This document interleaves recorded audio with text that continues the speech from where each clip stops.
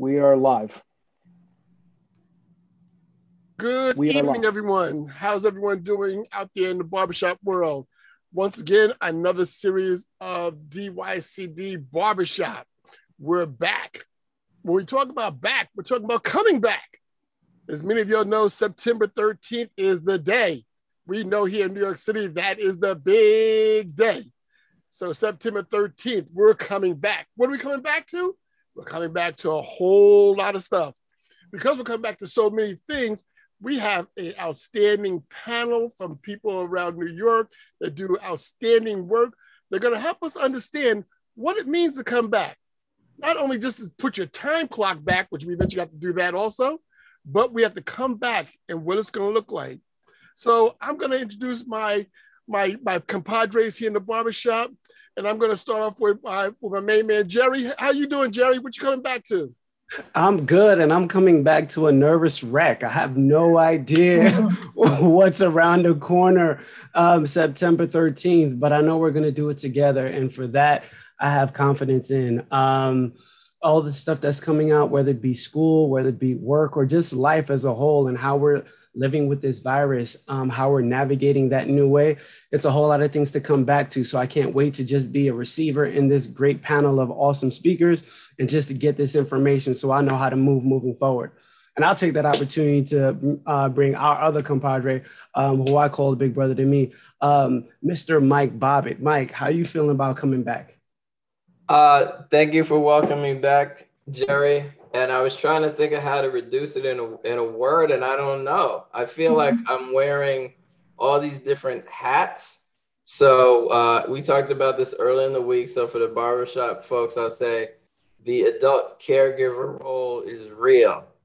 So I'm feeling that. I'm certainly feeling, as the parent of a now 7th grader, amping up, getting, things ready. And, and then as Scott said, I'm being in the office every day next week. So there's a lot of adjustments that all have to happen kind of at the same time. And a little bit, I was going to say, I felt like a shepherd because we have a meeting tomorrow, an internal meeting to talk about getting ready for Monday. Maybe some of the staff are listening today because they're looking for a preview of what we're going to say tomorrow. I don't know. Today's conversation may overlap in some ways and may be different in some other way to tomorrow's conversation. But, the shepherd has to try and figure out which way to go. So I'm looking at you, Jerry, and Scott, and I'm looking to I found a way to wrap out of my thing. We're looking at all these panelists and guests to help clarify the pathway. What does it mean? And what does it mean on so many different fronts? That's the other thing I'm thinking about too, is it's not just one thing. It's sort of like a reorientation of daily routines and mindset that I feel is underway. So, but without further ado, Scott, who we got with us today? I'm sorry, I was trying to get a little stuff behind the scenes out of the way, but I'll get it up. But we have a great panel. But before and Mike is talking about all his hats he has. Let's give Mike a round of applause for his new title as Deputy Commissioner at DYCD. All things as one of his hats that he has. That's not even news anymore, though. To me, it's just a hat. Yes, it is. Oh, okay, all right. It's news to the barbershop. Thank you. All right, thank you, everyone. So, we try to bring a lot of colleagues from different parts of the agency into the barbershop. And so one of our colleagues I'm happy to introduce, we were just saying this is our first time in the barbershop, but hopefully not the last, our Assistant Commissioner who oversees the breadth of our compass, our after-school programs, Tracy Cauldron. Welcome to the barbershop. Thank you so much. I feel really honored to be here. And I'm really excited. As you said, it's my first time and first attempt to being a panelist on the barbershop, but I've been an audience member of the talks in the past. And so as I do feel honored that I was invited, and I'm excited about sharing what we are rolling out for youth and families for the upcoming school year. We are ramping up for after school programming. I'm really fortunate to have a job that I'm passionate about, and though I'm expecting challenges, more so this year than ever before, I truly believe this is the right thing for our kids to get them back to a normal routine, back, supporting them with our after school services. And so we are ready to do that and to roll that out September 20th. So I'm really excited to be able to share more information about that tonight. Awesome. Thank you, Tracy. And I think one of the things that you touched on that I've certainly been thinking about with my own child, and I'm sure other parents are thinking about too, is how important it is to try to have routine and structure. So we've had to adapt, and not that we haven't had good reasons to adapt in certain ways, but part of this return to the fall is in the interest of promoting that. There are several things that we've got to balance that are in the best interest of our kids and our youth. So I appreciate you, and I appreciate the conversation we're going to have. So Scott and Jerry, who else we got this evening? So next we want to jump to Jeff. Hey, Jeff, how you doing now? I see you got that background in there. So go ahead, Jeff. I'm good. Thank you for having me. Thanks, Jeff. Go ahead. Tell us a little about yourself. Yeah. Thank you for having me. Thank you for all the work you're all doing. Jeff Tumkinikasam. I'm the director for the Mayor's Office of Operations. I've been helping out with the school reopening since last year, setting up all the testing programs. And today I just want to talk a little bit about some of the school reopening efforts that we've got going. One of the biggest things is obviously everyone here knows how important it is to get kids vaccinated.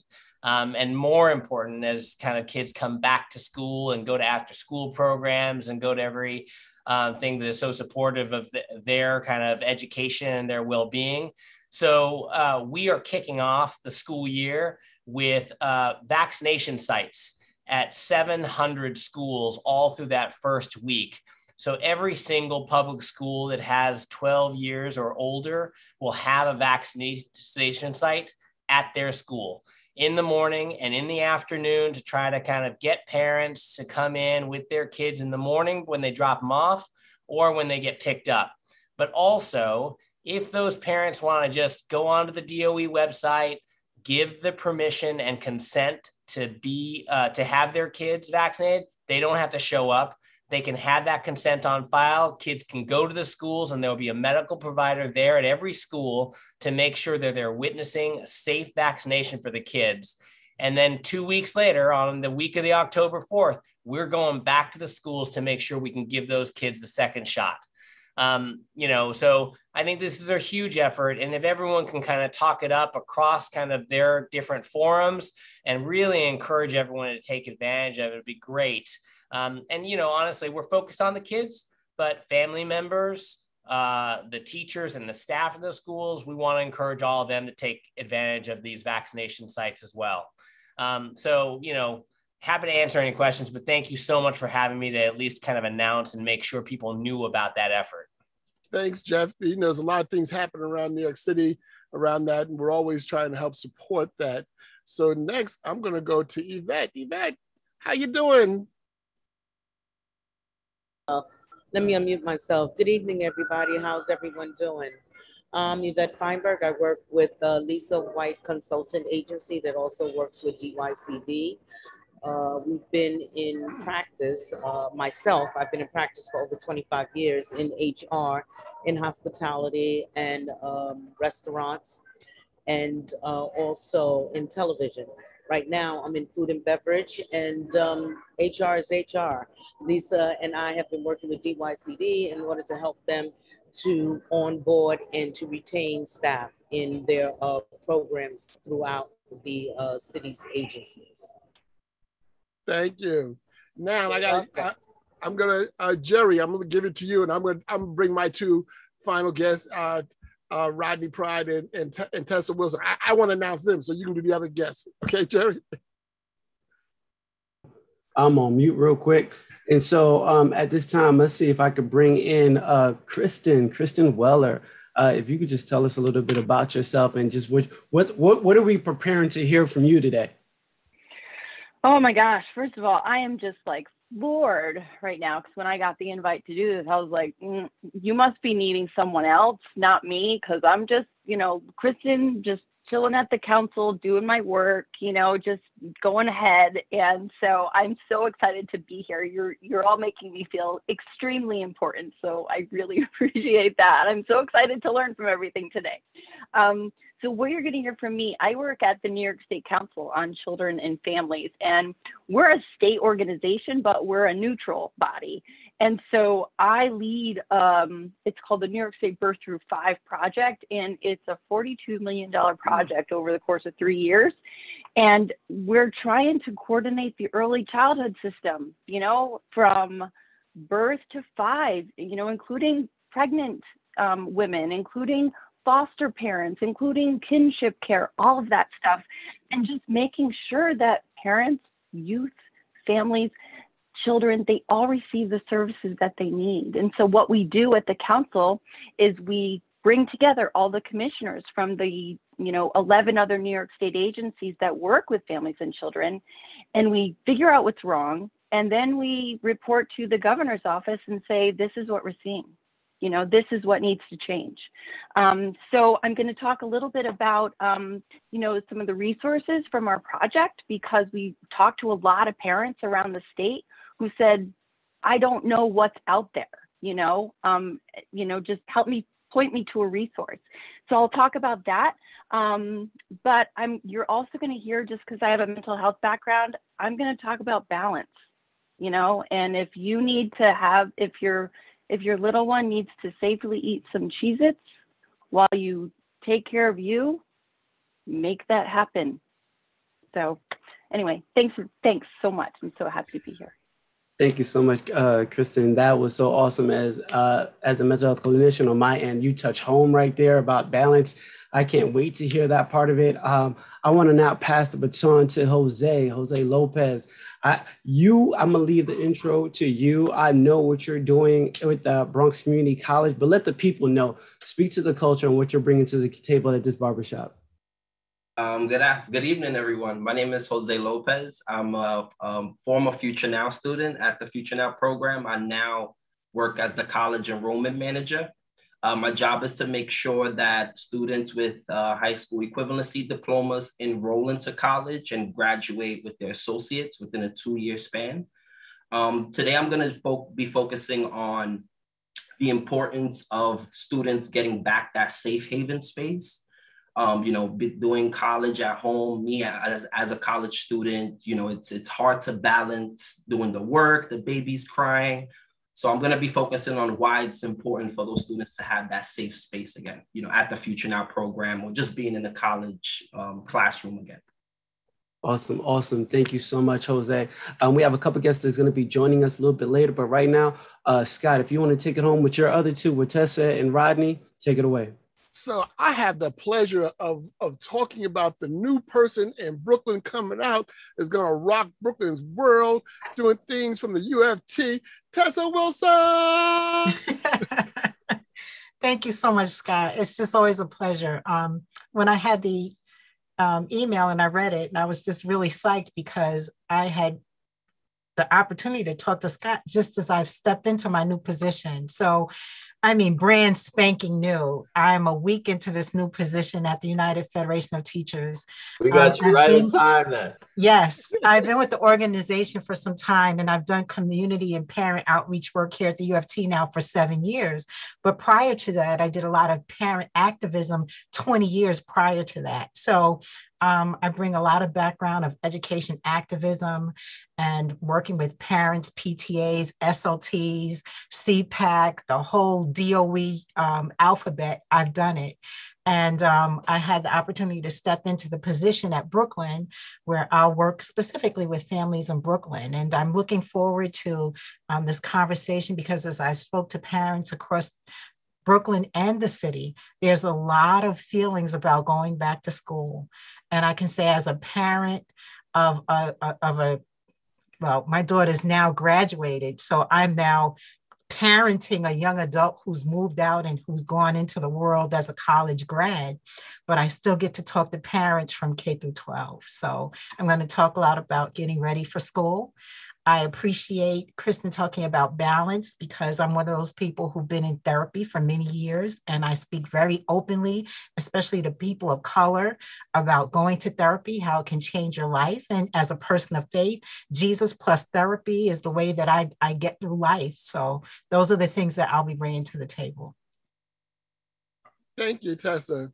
So now I got to bring to the barbershop chair the man, the myth, the legend, the elder, Rodney Pride. Hey, Rod. Hey, Scott. Did I show you that T-shirt? Where did you get that? My grandkids gave me that T-shirt. If I still got it over in my dirty hamper, I would bring it over, right? And you said the man, the myth, the legend, right? You know, it works great for the grandkids, right? So, you know, Mark, this is what I've been doing, man, you know, since retirement several years ago. And I miss you all. There's been no greater partner for me over my career than DYCD and the things that I do as a community organizer still in the community. And so, you know, what are we getting back to, Scott? You know, me getting back to putting on big boy pants and stuff, right? You know, and hitting the street, figuring out what are people doing and what are they talking about? You know, Tessa, I mean, this stuff that's going on is like, we really need some FaceTime. And, you know, Mike, we go a long way back. And I think one of the things that you recall, you remember we had the Cancerian Injera projects at Child Welfare. It loosely means in Swahili, how are the children, right? And so when we think about the pandemic and all that's going on from a mental health and social and emotional standpoint, we know that we as the village, right? Until we know that the children in the true spirit of the Swahili language is Sapati Injera, which loosely means that the children are doing well, right? And so there can be no greater mission for me in my semi-retirement, Mike, than just making sure that our families and children are safe, right? As we go back into these buildings, Tessa, you know, our kids have to be prepared to learn. We can't afford another year like last year. And certainly there's nothing more paramount than health and safety. And then, you know, we'll piggyback and layer on. So I'm excited, right? You know, about all of these things that we anticipate talking about, the new normal, the pandemic, how do we feel about COVID-19, some of the things that we've talked about loosely, Scott. Dads take your child to school is right upon us. So we're getting ready to, we're full tilt. You know, we're locked and loaded, ready to go. If you want to do this, we could do it. And yes. Well, I'm not trying to be confrontational. Yvette? Oh, you want to be confrontational? I don't want no problem with you. Oh, you are. I am so sorry. I didn't mean to interrupt. I'm sorry. I thought she was 10 toes down with that taking child to school for a second. Yeah, man, I want a problem with nobody. We got the barbershop started early. Okay. We're right on cue. Let's go right in. Let's go. That's the effect of a Rodney Pride. People start volunteering and stuff like within 5 minutes of talking to him. So you know, we might live in Queens, but we're all from Brooklyn somewhere. We're deep enough. We're from Brooklyn. Not me. I'm Westchester. I'm the oddball out. Right? I will not hold it against you. So with that said, you know, we always talk about, you know, I love the idea, right? You talk about the village and taking care of the village. So we have a village that has to get back to normal. You know, 2 years ago, March 19th, 2019, whatever it was, we were just moving along and smoking along. You know, the world was what it was, and people were innovating, doing things, moving around the city. And then Sunday night, it was like an alarm went out to the city, said, lock it down. And then that Sunday, everything changed. You know, it was just a huge shock. And people were like, well, what does this mean, lock it down? And I never forget that Sunday night call, and everybody's calling like, Don't report on Monday. You know, the city's closed. And now we're going to go back to the city just as fast as saying, hey, the city's open. What does that mean to people? One, definitely for children. And, you know, I to be honest with you, I'm a little nervous about transportation. I'm so worried about what that's going to look like trying to get to wherever you got to go. Just this week, you know, taking the Long Island Railroad and the subway into Manhattan, and you know, people are who people have rights. You know, I can't tell people just because you don't want to wear a mask and you know you want to breathe all on me. What do? You know, I try to protect myself. You know, we have people in the subway who, unfortunately, you know, this is their life. This is where they live at. They're with mental illness things. They're there. That's their home or that's their place of shelter. We have to interact and deal with them. But so, you know, I'm just going to throw it out to anyone who wants to take a stab at it. Just leaving the safety of your home, getting the transportation, what's that going to look like? I'm gonna jump in and you asked a bunch of questions, which are all good. I want to try to parse it out a little bit, just what we think it means to us, and then so we have such a great array of panels, they can talk about what it means for the children. I'm going to tell a quick story, and I told it earlier today, and I think Scott knows it, but I don't think the other people know it. So one, Scott, you said March of 2019. It was actually March of 2020, but it's been so long, it's easy to forget what year this started. You know, that is like that. It was more than a year of this ramp up, right? So I remember that in March of 2020, and one of the first things I thought about when this happened was a couple of years earlier. I did a no-no, which is I tried to stand on a chair instead of using a step stool or a ladder in my house, and I fell off the chair. So I hurt my leg, and I had to stay at home for like 2 weeks, 3 weeks at the most, or something like that, right? And I remember I had to meet with my predecessor, the former deputy commissioner and the chief of staff, and I had to have a meeting about whether they could assign me a laptop. And was I sure I was going to be able to supervise the staff? I was working on remote because it was going to be a whole 2 to 3 weeks. And I was like, oh, yeah, no, I can figure out how to do it. We can all adjust. And then when the same time you got that email about nobody's reporting, and we had, 500 people at our agency, and they were throwing laptops out at people and saying, supervise people, do everything remote, and you can figure out how to. I was like, isn't this a hoot? It was a whole thing for just for Mike Bobbitt. And now 500 is fine. So I think it has always struck me as funny, but, you know, borrowing that phrase from Governor Cuomo or former Governor Cuomo about being New York strong, I think we've spent a year and a half figuring out you could throw a lot of situations at New Yorkers and they're very quickly going to figure out how to make it work. So, you know, thinking about the anxiety I may personally feel, and I do have a little myself too, I'm not gonna lie. You know, I've had to come into the office between March and then, and one of the things I've shared, maybe not with the staff, but with personal friends, is from my accounts, they've really worked to keep the subways clean. And that was one thing that gave me comfort. So I know people were like, well, I didn't know I ain't going to subway anymore. And I actually took a couple of pictures, a couple of stations that I had been through. You could see people cleaning. I was like, well, look, this is what I'm seeing. You know, the city is trying to come back. So I think through this conversation and other things, we need to find ways to give one another some reassurances. We can adapt. You can't see my hand. We can adapt.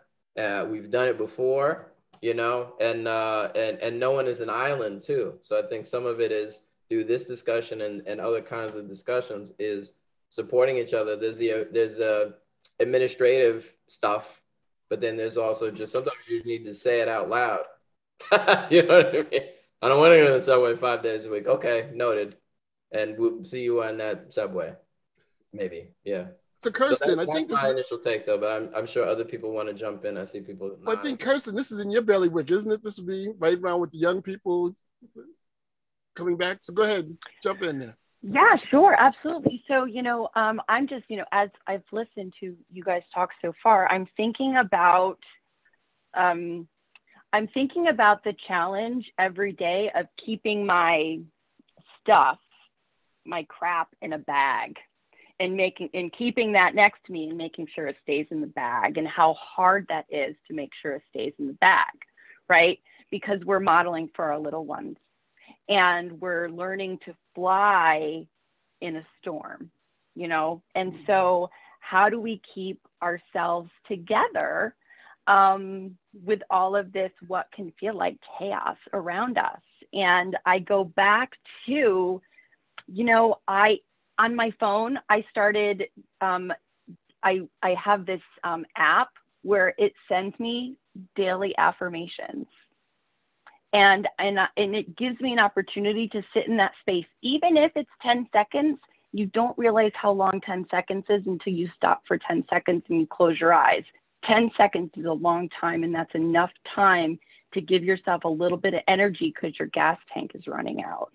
And I'm the other piece that concerns me is just transitions for little people, you know, going from one thing to the next, and the real importance of the night before talking about what's going to happen tomorrow. You know what? And stuff might happen that surprises us tomorrow, but that's fine, because we can do it. We can do it together. No problem can't be solved. Sort of having those, you know, getting them primed, getting them ready, greasing it up, so they feel like I can do attitude, you know, for the next day. But it's a challenge, and I'm just going to continue to stay grounded in, man, taking care of yourself, and finding out what that is. I don't know what that looks like for everybody. It looks different for everybody because, you know, the changes in your sleep patterns, the changes in, you know, difficulty eating, and maybe feeling like you're in more pain because maybe you're not moving enough, or maybe you're moving so much now. I don't know. So just caring for yourself, giving yourself permission to take 10 seconds if needed. Tessa, you want to add to that? Go ahead, Tessa. I wanted to pick up on that because self-care has become paramount, right? COVID for me took away a lot of my coping mechanisms. So anyone who knows me well, they know 2 to 3 nights out of a month, I'm sitting in a jazz club. That's how I coped, right? It's nothing like live music. And when they shut everything down, I didn't know what to do with myself. I felt a little lost, right? And all those things, because I'm a very social butterfly.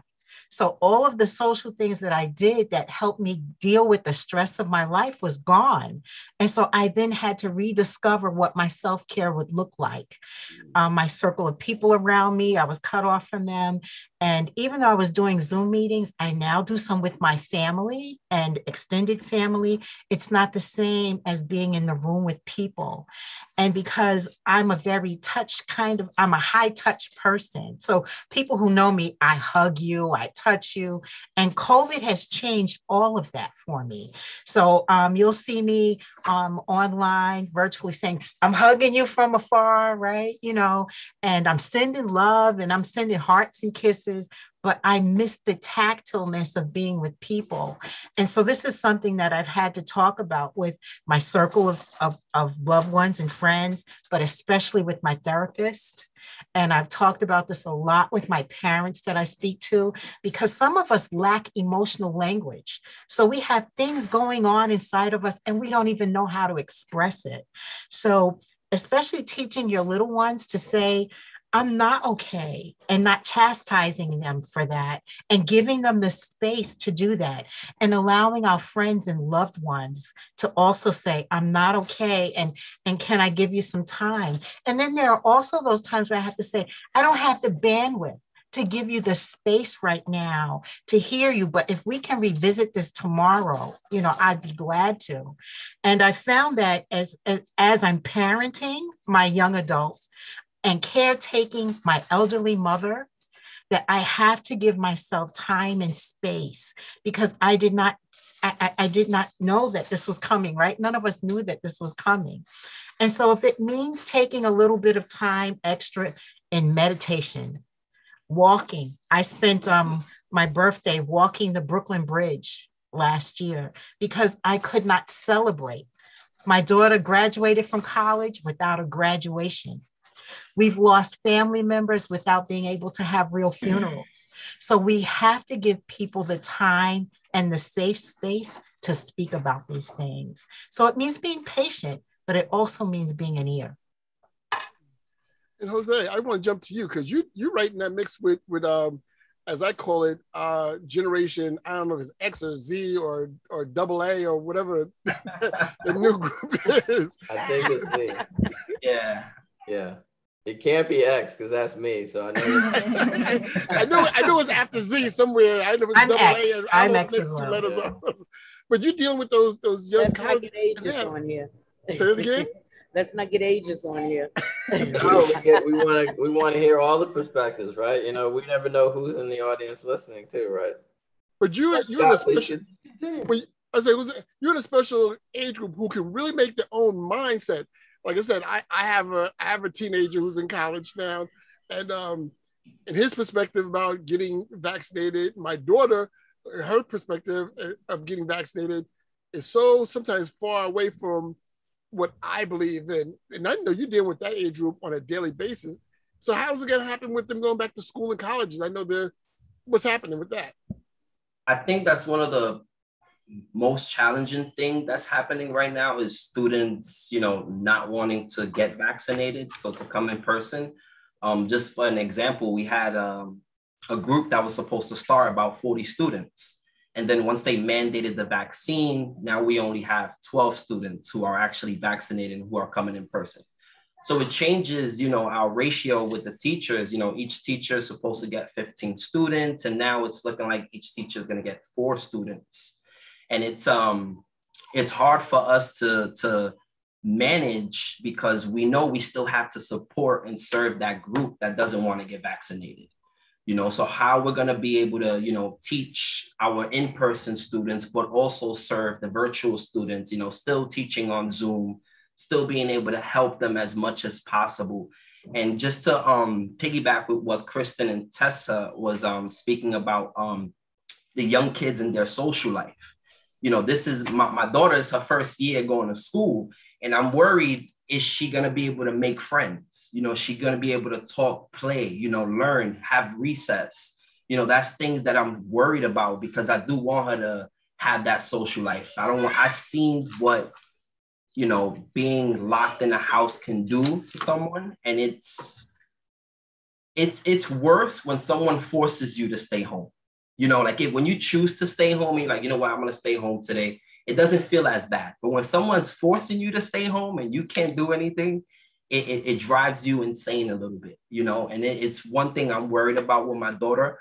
But going back to the students, it's hard because no matter what you tell them, no matter what you can show them science and the facts, but if whatever they believe is there's no way you can make them get vaccinated. A lot of our students, the reason why they get vaccinated is usually more because something happened in their family. Either they lost a parent or something to COVID. That's when they get vaccinated. Unfortunately, it's sad that it has to lead that far. But I do wish, my generation will get more educated on the vaccination and understand that in the long run, it's going to be safer rather than risking your life every day, because when I speak to my students, they always say, Jose, I just don't know. I don't know if I take that vaccination, what's going to happen to me.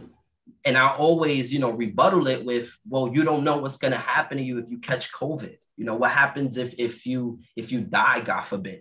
Now you don't even have the option to take the vaccine. That's it.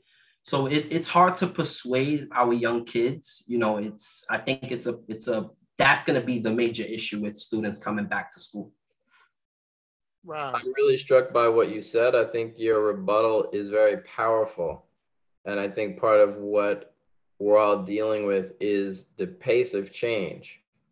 So this thing happened, we had to adapt very quickly.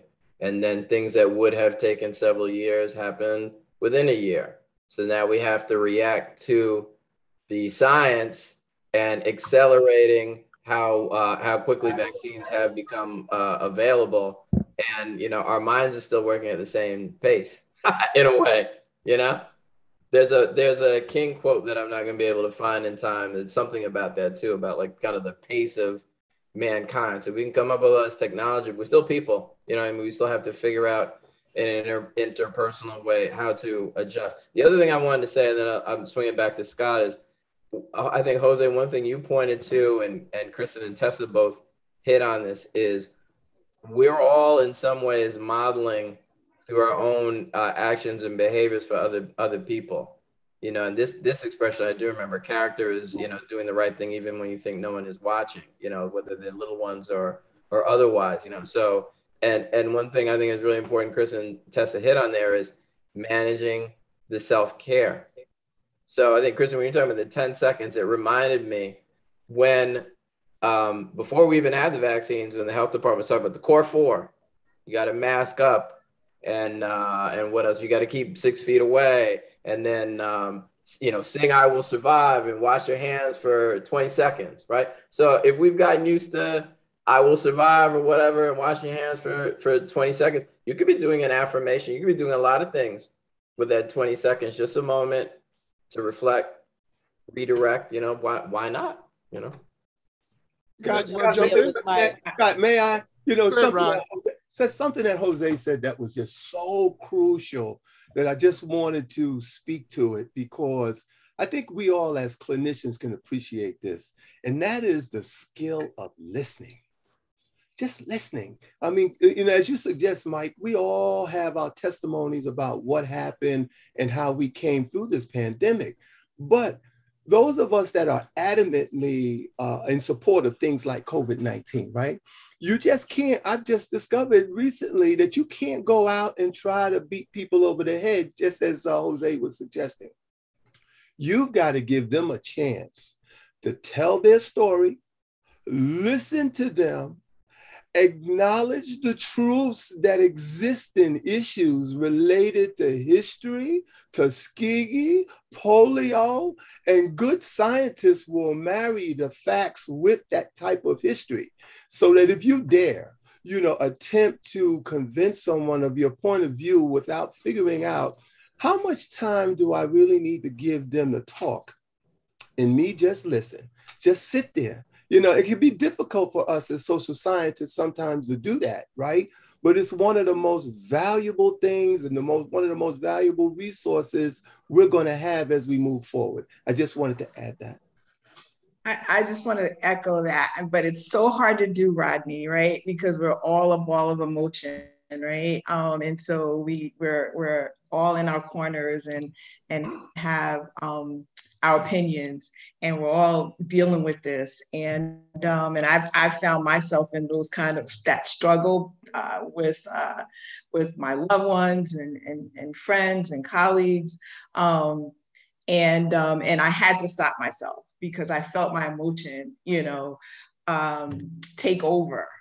And you never, whatever your point of view is on the vaccinations or whatever topic you're discussing, whenever there's that emotion, it just defeats the purpose. Like nobody's listening. It's just I'm just going to say what I need to say, and I'm not going to hear you. And so that's a very important reminder in these times. And when everybody is dealing with this virus and making, so many decisions. Should I go to work? I mean, there's a whole army of folks who have to make a decision about their livelihood, like whether or not I'm going to take this shot. This morning, I was having a conversation with my staff because most of our after-school programs are in school buildings. And I'm sure everybody has heard that the DOE has mandated folks be vaccinated and have one shot before September 27th. And that extends to anybody that goes in their facilities. And that includes us. And so how do we manage that, and with understanding that, folks have opinions and reasons and rationales for their decision, and how do we get the work done, right? Because we have to go and see these programs, make sure they're safe, and supporting our young people. So this is really tough. So I think that's a very poignant point that we got to take a deep breath and we got to figure this out together. But it starts with listening and respecting each other.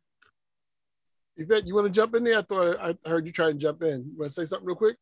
Yeah, I just wanted to concur with Tess and the other young lady, because for me, I found that it gave me an opportunity, as I said last week, to press a reset button, you know, and to really sit down and evaluate what was really happening in my life, because I was constantly busy, just busy, but busy doing what? Once you got an opportunity to sit down and to set yourself in motion for what it is, I'm sorry if there's a lot of extraneous noise. Once you got an opportunity to sit down and go through your mail, go through your bills, find out all these people that you were paying extra money to, subscriptions that you weren't even looking at, you know, being a platinum card AARP holder, I was able to sit down and really decide whether I wanted to retire or whether I really wanted to go back into the workforce. I knew that I did not really want to get back on mass transit and go back in these cattle cars going back into New York City. And now I find that I'm back in the workforce, and I find that a lot of people don't want to go back to the brick and mortar buildings. They want to start doing their own things at home. They're starting their own businesses. They're now using, especially in food and beverage and hospitality, all of those servers who were on Broadway doing all these shows and things, they're now utilizing their degrees that they went to college for into different businesses. I've had friends who just bought a building in Nebraska. They went back home because they couldn't afford to stay in New York City. And 4 college friends bought a building. And what they're doing is architectural stuff with people who have now moved back. They're helping them fix their homes and, you know, do things like they reinvented themselves. So as you saying, you know, like you're very social and you're in a jazz club and doing things like that. I myself found that I was sending canvases and paint and giving paint parties on Zoom just to be able to have my community. I learned how to make cabbage. There was a girl that everybody took recipes, their favorite recipes, and they taught them to each other. One night, you know, this group, one fixed cabbage, one fixed, you know, these are the things that we forced ourselves to do in order to get through this pandemic. And the bottom line is, as the young lady said, having affirmations come through to have self-love. If you didn't stop and check yourself, and it was the old saying, check yourself before you wreck yourself. If you didn't stop and check yourself and see what you were doing and how you were moving, you didn't get through this pandemic unscathed. You lost a lot, you lost friends. And as far as the vaccine, everybody is listening through Facebook news and sound bites. Who's doing the research to see what these vaccinations are doing? And not for nothing, all the other things that they've been taking before this vaccine, you know, this vaccine is to save your life. I don't think Hennessy and all them other things that they drinking and eating and whatnot gonna save their life. I'm just saying. A McDonald's burger, right? A McDonald's cheeseburger. No. You know what got me? That Popeye's chicken sandwich. I was like, no, they're not. No, they're not. They're about to kill each other to get that chicken sandwich. But the bottom line to it is, stop listening. We have to, as you said, you have to listen to why they don't want to listen to the sciences. And yes, they do have historical data of what has happened. And as you know, we've been used as guinea pigs and so forth. You gotta get the facts. Don't be afraid of it, because we saw the trucks holding bodies. We know people who lost their lives. We've got to understand that this vaccine is going to help. These poor children, the generation now that's going through school, they are losing so much. That 18 months to them is a long time. That 18 months to me, one birthday, one Christmas, you understand what I'm saying? But these children have got to have the social mechanisms in order to get along with these other children. So, you know, like my grandson right now is married to his iPad. You know, he doesn't know about other children. He doesn't know how to, you know, interact with other children. That's not good. They got to have social cues. So you're right. If you got to have an affirmation, put it on your phone for 10 minutes and stop and think about yourself. Just breathe. You know, my Apple Watch tells me, get up. You've been sitting too long. Okay, you know, take a deep breath. These are the things, because we get so caught up in the everyday of being busy and not real being busy. You tell people, girl, I'm so busy. Busy doing what? What are you busy? Did you sit down through this pandemic and think about it? Yeah. I found money that I was wasting on subscriptions I hadn't looked at. And, you know, when's the last time you got a magazine in the mail? Why am I still paying Jet? I mean, not Jet, but you know what I mean? You know, Vanity Fair. I mean, come on. But that's what I'm saying. You're right, ladies. You know, you've got to have that self-love. You've got to. So I want to jump in real quick. I love what Yvette said, but something that Mike mentioned earlier really stuck a chord with me, the pace. And every time I hear pace, I think of, especially coming from a clinical side, the pace of change, right? Scott said it earlier, the change with COVID happened really abrupt in March. Boom, shut down, we have to do something different. The pace of information that we got that said, okay, mask, then no mask, and then this is what we're gonna do. All the change happened so quick, and so now as we go into a 4, there's another big change, and there wasn't a lot of space to just take in the information to transition, right? In counseling, they always say, be careful when you move forward without any kind of resolve, right? Make sure you acknowledge, you label it, whatever it is that's going on, and then you can start the healing process or the transformation process. And there hasn't been a lot of it. It's just been like, okay, nope, yes, left, right, now, right? And that's what a lot of stuff has been happening. In that space, I guess in taking in this information, from hearing what I heard from Jose, and even just now from Yvette, just like being able to pause, how do we take this new information? Because I can't even say we're going back to a new normal, because this is not normal. This is just new. Everything we're about to do is just new, right? I don't even want to say that the virtual world was bad. And I dare to say that even for school, is just, where does it fit best? Because we can't pretend that this didn't happen, and in certain areas it wasn't successful.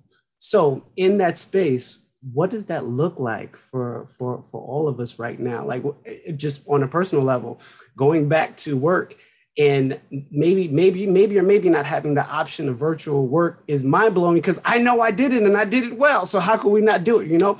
And so taking that same information, someone mentioned earlier, I was doing Zoom and making cabbages, right? What does that look like in this new space for the stuff that we do? And can we still create that? Because to say it didn't happen, I think even pushes us back a couple of steps back, right? And so it's a statement, but it's really a question that I ask for everybody. So Jerry, with that, perfect time. I want people to answer your question, but I also want to let our panelists and the audience know that we are joined by Arlise Ford, who's the director of Head Start for the Department of Education, Division of Early Childhood Education. And she's been with us for a few minutes, and the conversation was so rich that I didn't want to disrupt the flow, but this gives an opportunity for everyone to know that Arlise is here, and she, along with the other panelists, can think about and respond to your question. So Arlise, before you do, can we cue up the video, and then you can even talk to us about the video? Because Jerry and Mike, as you said, this is a perfect time talking about some place who are getting it right. They have a video that we want to show you about getting it right as they prepare going back. So Dave, if you can cue up that video for us, and we'll take the video, and Arlise, you'll come on right after that, okay? Thank you, everyone. Okay.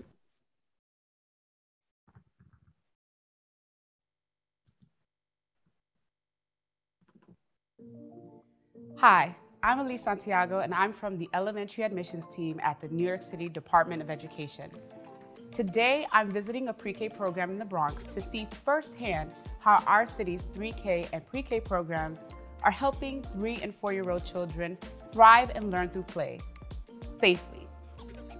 Your child's health and well-being are deeply important to us. All programs follow the latest CDC guidelines and provide safe and nurturing environments for our youngest learners. This applies to programs located in all settings: NYC early education centers, pre-K centers like the one we're in right now, elementary schools, and home-based programs. All programs are well stocked with personal protective equipment, or PPE. We have supplies on hand to help protect students and staff, such as hand sanitizer, soap, thermometers, and face coverings. Social interaction is vital for children at this age. PPE allows children to share space, supplies, and devices with teachers, staff, and each other. Classrooms and other spaces used by children and staff are also disinfected frequently, with an emphasis on high-touch surfaces like doorknobs. We emphasize hand washing, sometimes with a song. All program locations, air circulation systems, and airflow have been tested and upgraded if needed to meet health officials' standards. This applies to programs in all settings, from DOE school buildings to NYC early education centers. All schools and programs are asking families to complete health screenings before entering the building. If students are sick, they can stay home, rest, and get better before returning to the classroom. We know this year has been full of big changes for our youngest learners, and we're committed to welcoming New York City's children into programs full of laughter and learning, where they can grow as students and friends. Please check the DOE website, schools.nyc.gov, for the latest updates on health guidelines and practices. New York City's free, full-day, high-quality pre-K and 3K for all programs give children a great start in school and in life. It's not too late to enroll. There are still pre-K and 3K seats available for the 2021-22 school year. If you have a child born in 2017 or 2018 and don't yet have a pre-K or 3K seat, learn how to enroll at schools.nyc.gov/enrollment or call 311. We hope you and your child have a wonderful experience with your early childhood program, and we wish you a rich and rewarding year with safe and healthy learning for all.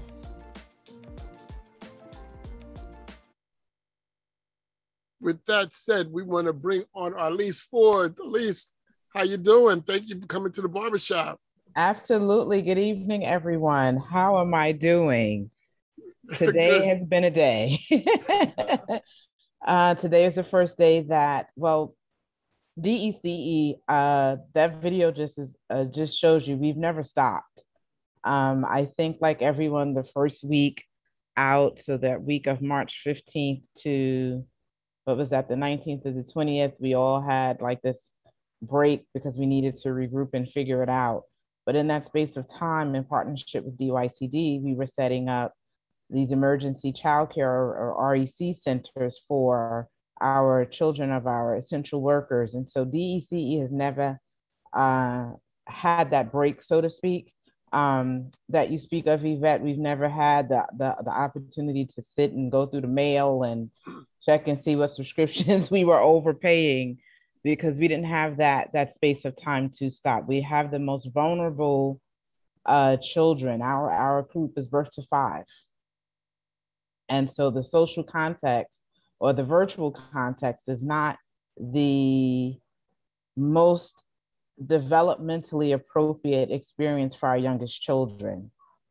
So we had to figure it out, and we're still figuring it out. And so today was our first day back in office 5 days a week, and walking back into the office with the mayor and the president, extending mandates today in real time.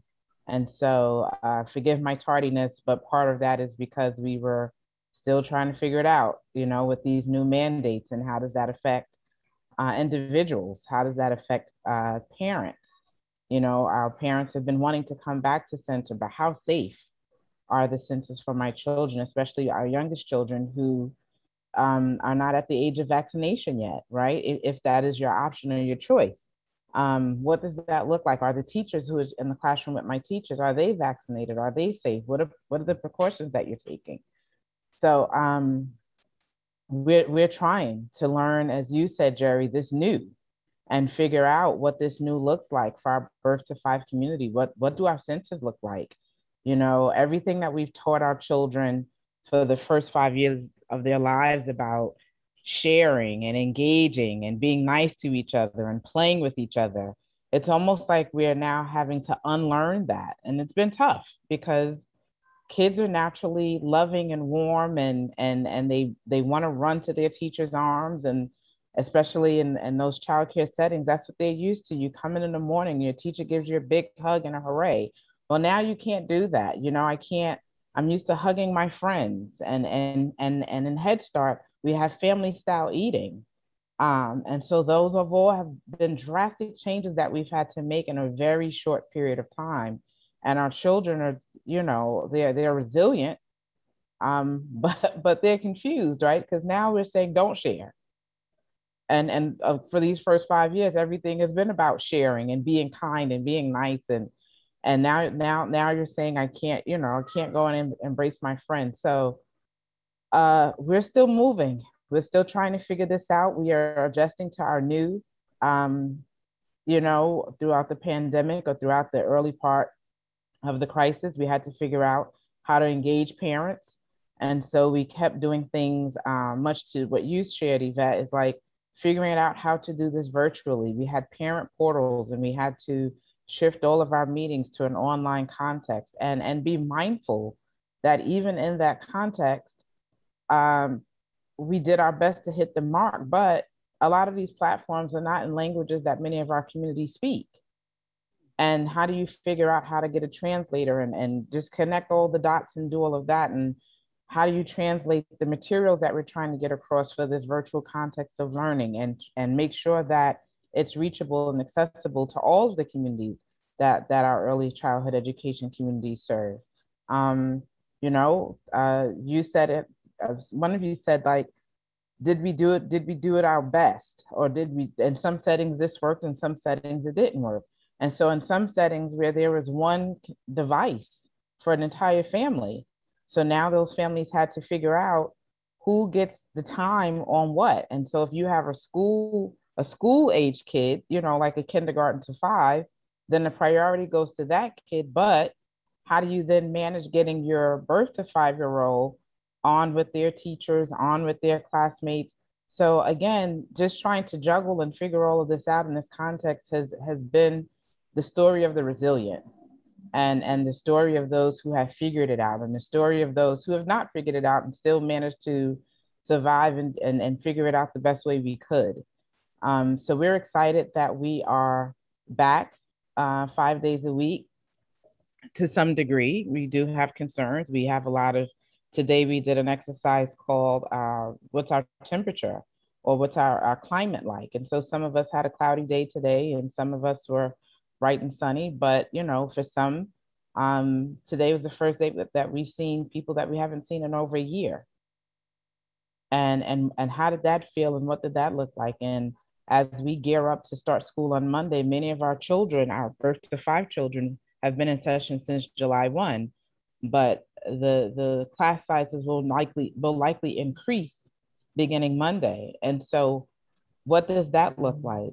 Creating anew in a space where parents are used to taking the children all the way into the classroom and doing the hand washing and helping them put their coats in the cubby.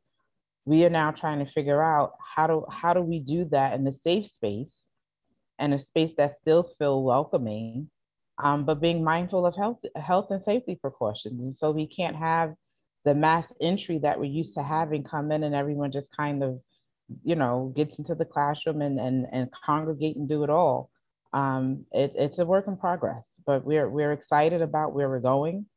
We're excited that our children are coming back into that setting of being, even if they can't hug and love each other the way they're used to, they can at least engage and see their friends. And so that's what's really, really exciting for us. So I'll pause there because I can keep going. That was great. And that was, you know, it's definitely an earful, and, you know, right on point where we're talking about of how do we do this new normal? Well, like as Jerry said, let's not stop calling that. How do we do this new thing that we're going to be, this new lifestyle we have to interact? And definitely it's going to be hard enough teaching our young people how to do it. And then once again, moving up to our high schoolers and our college students. But even us, and most of us on here supervise many other people that we have to have the strong face on for and be able to help them manage their stress level. I was just talking to one of my providers today, and I was like I had to be a therapist for about an hour today and try to keep them strong so they can keep their program strong. So how are you all going to do that? Because we all having going to have a task Monday morning to help manage our own people. And how is that going to look? Anybody? I spoke to this a little bit, and Tracy actually was talking earlier about how she just met with her team. So in the beginning, when Jerry asked me how I was doing and how I was feeling, I said I felt a little bit like the shepherd, like you're looking for what direction to go and bring your flock along with you. I think with colleagues and with staff and with other adults, so many panels have already talked to the importance of, and we've talked about this in other sessions too, where you get your information from. So adults can go and get the information that they need to and try to make intelligent decisions for themselves and their families. So I think part of it is making sure people have access to the information, and you hope people will make good decisions. But then another piece of it, I think it's what you said, Scott, too, is just being able to listen to people and be there for them if they need some help, as we all do, thinking through certain things, you know. And I don't want to belabor that point or my time, but I think some of the stuff, and maybe Tracy, you want to jump in, some of the stuff you're saying about how your meeting went, and you know, if there's rules and regulations, this is what's expected of us. And people, what Rodney said, you got to put your big boy pants on about certain things, but people need to work through what they think that means from them what it means for them once they have clarity about what it is that's expected. You know, I mean, I could go on. You know, when I had the chance to get my mother and my uncle vaccinated, I got them vaccinated right away. When I had the chance to get myself vaccinated, I got myself vaccinated right away. When the vaccine became available to 12 plus, I remember that came around the time we did the youth vax barbershop. I was leaning in. I'm like, am I gonna get my job? And I did, and now she's vaccinated. And for me, those are some things that I don't have to worry about as much because of, I'm not gonna say the research, of relying on the research that others did and making what I think were intelligent decisions. So your scenario is about being on the subway, and you can't control what other people are doing on the subway, but you can control what you're doing on the subway. And then there are decisions that you can make. You know, people have been given some, I'm speaking parochially now, but people have been given some flexibility as to when to come in. So if other people are listening and their employers will give them some flexibility about when to come in, if you can avoid rush hour because you go in a little bit earlier, or you go a little bit later, or your family situation allows you to be a little bit flexible about when your commute is, and you think that that's a smart and healthy decision to help you manage what your week needs to look like, those are decisions that individuals can make. Go ahead, Bet. Got a mute. Oh, I'm sorry. I have a question. Are you noticing if your staff seems prepared to come back?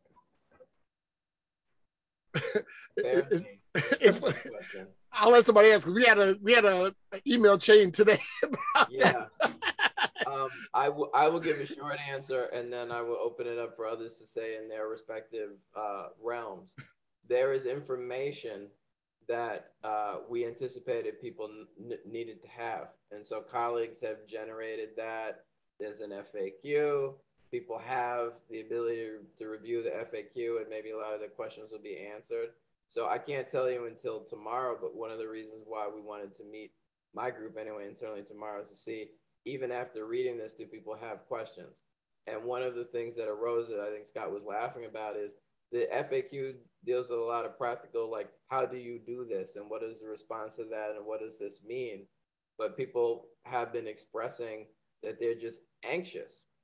And I knew that people were feeling anxious, but one of our colleagues likened it to, and this is not how I think of it, but this is how my colleague likened it. He likened it to the first time he came back to the office after 9/11. And I was not thinking about it that way, or that other people would be relating to the situation in that way. But now knowing that he thought that and felt that, and maybe some other people thought that and feel that, you know, in addition to the 20 seconds where you're doing an affirmation while you're washing your hands, we got to figure out a way to spend a little time, just because we're human beings. So I know people have to go in next week because they have to go in next week, but I have to try to create some space to let people I know, at least one person is feeling that this is like coming back to the office after 9/11. And I don't know until we have the discussion how, and people might not want to say. Maybe they'll want to say later on to appear to a supervisor. So I think we have to try to be humane with each other in the face of, rapid change and stop, change, start. And here's the new thing. We have to figure out ways to continue to do that. And the last thing I'll say, and then I want to shut up and hear from other people, is our lease just gave a wealth of information and revealed a lot that I think we may either take for granted or not think about a lot. Because we're DYC and we work through nonprofits, I think we'll hold up nonprofits are always looking out for the best interests of New Yorkers. And she wouldn't toot her own horn, but listening to her objectively, I think it's important. We bring a lot of city and state and other folks to these conversations so that whoever is listening can see, look, man, our colleagues are busting their humps too, trying to do all they can. I can only imagine as educators, when you spent years training for this environment where, birth to 5 and kids want to hug each other right away. And now you have to figure out on the fly how to not just move them through those spaces, but continue to have these developmental experiences still take hold, because eventually they're going to need to be adults and they're going to have learned these lessons, even in an adapted environment, because of the kind of New Yorkers we want to continue to support them growing into. It's extremely tough. It's extremely tough for all of us. Tracy, you might want to weigh in about how we try to support the after school programs. I'm sure they're going through a lot of the same stuff. It's not just the logistics, it's the humanity, little people, adults, and keeping some bandwidth to deal with that kind of stuff, and it's exhausting, frankly. It really is. And not that we don't want to do it and we will do it, but I know that it is exhausting having to do it. Yeah, I mean, on a good day, childcare, supporting young people is a hard job. And then you put a pandemic on top of that. It is extremely, extremely hard for folks who are passionate about what they do and want to do a good job, and then have to battle, a pandemic on top of it.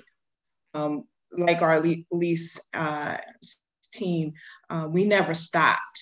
We worked in partnership with the Department of Education to provide the rec center, the learning labs, summer programming. We just finished summer camp. So we continued to do programming. We pivoted back and forth between in-person and virtual services. And we ended the summer with full summer camp in-person services to an increased number of students than we've ever done in a pandemic. And so we saw the stress that it put on the system. We saw people up and just leave, because it was just a lot. It was an emotionally challenging, physically challenging. And so we saw the stress on the entire system. And so there's concerns about, how many folks are returning to this work, given what they have been through the last year and a half. We were faced with a staffing shortages pre-COVID, and now going in, during a pandemic, and all the programming that we provided during the pandemic, I have concerns about, are we going to be able to provide as much services that we are funded for, because there's going to be these staffing shortages due to the pandemic. And so we're recognizing that, and we're working with our providers to, Yvette is helping us, to work with our providers to come up with strategies to recruit and retain, which is the big thing. It's like, how do we retain these folks? How do we support them when they're doing the work so they stay in the field? It's an important aspect that we have to focus on, because we've seen, this take a toll. And the most passionate people, who just say it's just too much. I can't do this anymore. So it's a real concern. For my staff who are doing the work as well, it's the same thing. We keep asking them to do more and more, and change and pivot, and we got to recognize the toll on them as well. And so within my unit, throughout the pandemic, we've been taking the time to just breathe. We've had meetings where we're not talking about work. We're talking about the people who do the work. How are you doing? The check-in.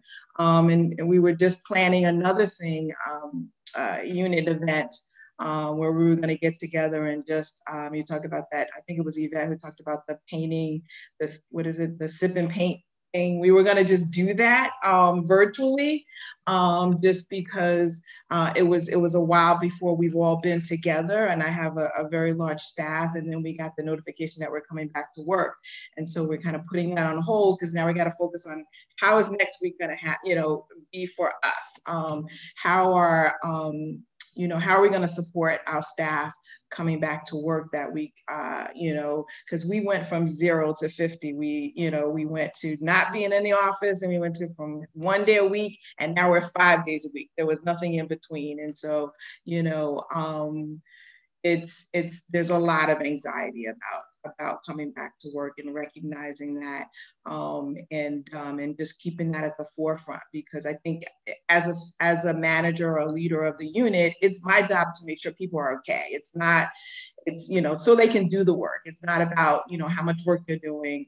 And I always make that my focus, to make sure that people who are doing the work are able to do the work, and feeling good about doing the work. And so checking in is just so important all the time, but especially when we're dealing with, a crisis, which is what we are dealing with. And I just wanted to make a point. I think Mike said one of his staff members compared going back to work to 9/11. And if you haven't seen the Spike Lee documentary, who's doing that kind of comparison and talking to folks about the pandemic, about 9/11 and how New Yorkers got through it. It's both, I love Spike, I don't know how he finds information that you've never known, even about 9/11 in this documentary. He brings things up about, how New Yorkers banded together and supported each other and got through 9/11, and things that I hadn't heard before, but he's doing the same thing about the pandemic. And so I encourage everybody to check it out. It's a series, it's a number of episodes, but it's a great point of, how, we have been through a lot. It's been 20 years or so. Yeah, 20 years since 9/11. And it's even the folks that he was interviewing in the series still got emotional and choked up, and still are dealing with the after effects of 9/11. And now they're going through a pandemic. And so, it's so important that we're sensitive to people's emotional state. For folks who work for you, who are folks who are in the field, yourself, your family and friends and loved ones. So, yeah. No, I think that was great what Tracy said. Just one of the things that sat with me, just checking in on people. And I think the area that's really been just coming back into my spirit has just been the pace of change. For anyone who doesn't know, like with with DYCD, Department of Youth and Community Development. I would say a couple of months before the pandemic, and even in the pandemic, we were doing this theory of change, right? And we were doing a lot of cultural shifts within our own agency. And we knew in advance this was going to be a 2-3 year thing. From a national perspective, there's been maybe 2 to 3 hard shifts within a 12-month period, right? And that goes against all natural behavioral norms. And so when I think about the pace of change and what that looks like, I've also realized that this new that we're going to is going to look different intergenerationally, right? And so for some people, maybe in the older category or in the professional field, virtual was a godsend, right? Like this changed the game, and I'm good and I'm great. For depending on what youth category you're in, it was the worst thing ever. And then when you add in the vulnerabilities that COVID exposed, right? And I'm talking about from a national level, the vulnerability of class, the vulnerability of race, the vulnerability of social connectivity. You know, for some youth, depending on what neighborhood you were in or what wealth class you were in, maybe it worked really great. Maybe it didn't work at all. I can tell you some people in certain neighborhoods, I think Arlise mentioned it, they had one iPad to share amongst an entire family. And we're talking about a community family, right? It wasn't even like your typical mother, father. You're talking about aunt, uncle, aunt, and then a couple of 2 nephews and kids that you adopted, right? What does that look like? And so the pace of change and how do we speak to that change as it relates to coming to find out that it's going to look different depending on what group you're in, right? We have COVID babies now, right? And I say that even though I say it with a smile, there's some people, the only reason why they didn't take maternity leave is because I could work remotely. Now it's like, oh, I'm not coming back. So in that space, I would love to hear from Kristen or Rodney. What does that look like across an intergenerational or even class and wealth? Jerry, you introduced a couple of very interesting topics. This last one in particular, you know, when I hear everybody talk, I try to look through the lens of where I'm at, right? Community and the work that we do with men. And I can say on a number of different levels, right?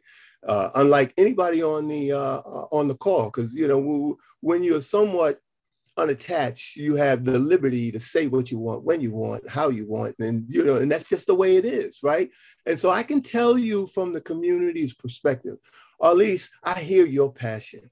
Wow. And I'm glad you're where you are. We need you to be able to do what you do, right? And I would say that as a community planning board member, somebody who's involved with community district education, people who are involved in civic association, you know, one of the things they're saying about education, that somebody said something about resiliency earlier, right? So we as a people and our children and everybody, all cohorts and stakeholders have the ability to be resilient and then pivot. Resiliency and then pivot, right? So for me as an older professional, right, you had to tie me down for training, right? Training on what, right? You know, technology, you have to know this. That technology came in handy. Mike, I can give you 40 hours a week now, right? In 2 hours. Really, you know, from working at home, right? You know, so, and I don't know how you folks that are going back to work are going to be able to manage that, because on an 8-hour day, you spend half the day at the water cooler with gossip, right? Or maybe you run away from Mike all day, right? Because if Mike see you, I need to see you every half an hour, right? I need to see you. And so your whole day is spent dodging and avoiding Mike, right? So, you know, I mean, there are all kinds of different levels with this. People in the community, Arliss, are saying that some good things came out of the pandemic. As you suggest, issues of device and broadbanding was a real shame and an issue. However, dads and men, all hands on deck, right? So now mom had, you know, somebody else at home, where parents in general, we in the community believe parents were never doing enough, Tessa. You know what I mean? So, you know what I mean? That whole question about what am I going to do? I'm not a teacher. I'm not really an educator. Well, you have no option. The child has to learn. You have to get them up with routine at the same hour and go over and sit in a corner and be able to figure out this is going to be your workstation. And you're going to take out your book and this is your hour for reading, and this is your hour for math. And family had to figure out, my grandchildren, right? You know, they call me Big Pop. My job was to tune into Zoom or Marco Polo and FaceTime and do the reading. And that broke my granddaughter's heart because she's so used to playing with me, but now I have to be serious. No, you had homework, you had a responsibility. And so that's the lens that I see the thing from the community. We learned some things through hybrid models, when you can go home, when you can work from home, when you can learn some things. You could still go to the zoo remotely. Right? You can do some research remotely. So it's the fondest wish of the community that there's pieces of the pandemic that we actually hold on to, right? That we don't necessarily throw that away because we figured out some things, right? Nothing replaces face-to-face from a social emotional standpoint, Arliss. I agree with you, especially for our younger people, right? And to a great extent for the working crowd as well. But you know, as an older group, we have choices and we have options, and we can make informed decisions. So Jerry, you know, this conversation, you can go, what did it look like for what is it, Gen Z, that group between 19 and 25? If you had a chance to look at them, they couldn't go to the club, right? Even Tessa couldn't go to her favorite jazz spot, right? The older crowd didn't necessarily want to go anyway, right? You know, so we are home. We don't want to be in that kind of super spreader type of environment, knowing that you have issues at home. We as men, we can't wait to do Dads Take Your Child to School so that we can have our own unique kind of conversations where we can go face to face. What are you thinking about, man, as the head of your family? You know, that whole question about, you know, whether or not you should take the vaccine or not. There's a unique kind of conversation that's, you know, that's not built for everybody, right? You know, but one in which we believe that out of love, we can say that we think you're on the wrong side of this football, right? And so, you know, if you ask this burning, right, what it looks like, and we're going to continue those conversations, Jerry, as we go deeper into the community around what this means to different subsets, cohorts, stakeholders, you know, and figure out where are some of the best practices and how to find the good in the things that went kind of crazy, right? So we don't want to like lock in on, oh, the sky was falling. How do we, you know, recover, that kind of thing? You know, resiliency, the thing that comes to my mind is resiliency and the ability to pivot. Let's get Kirsten in, and I know Yvette, you have to go real quick. So Kirsten, well, you know what, Yvette, why don't you say something, let Kirsten go that way, because I know, Yvette, you have to go. You want to say something real quick? Totally. Yeah, totally. I just want to speak on what he just said about resiliency. I just want to ask, how many people still washing their groceries when they bring them in now? You wiping stuff down, right? Your mother's taught you from little.